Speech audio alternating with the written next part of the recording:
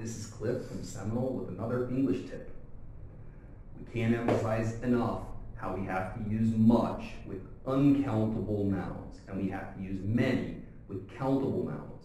Much is also going to fit in with adjectives, and it's also going to fit in with verbs in certain sentences, because those things don't have number.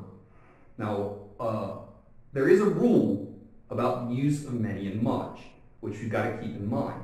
We just use many in sentences that are questions or in negatives. So I can say, I don't have much time, for example, because it's a negative sentence, or I could say, do you have many people in your family? And we have to avoid putting many and much in affirmative sentences, except when we're using formal writing.